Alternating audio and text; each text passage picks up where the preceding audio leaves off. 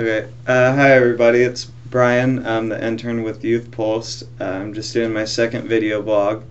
In the first one, I kind of told you guys about my company and what I did. Now I'm going to take you guys through like my week to week. So to start off the week, I wrote an article for ypulse.com, and all week I've kind of been working with Meredith. She's a managing editor, and we've been working on that article, trying to get it ready to be published. So I'm on like my fourth draft right now, and hopefully it'll be ready soon. So hopefully only one or two more drafts will be needed.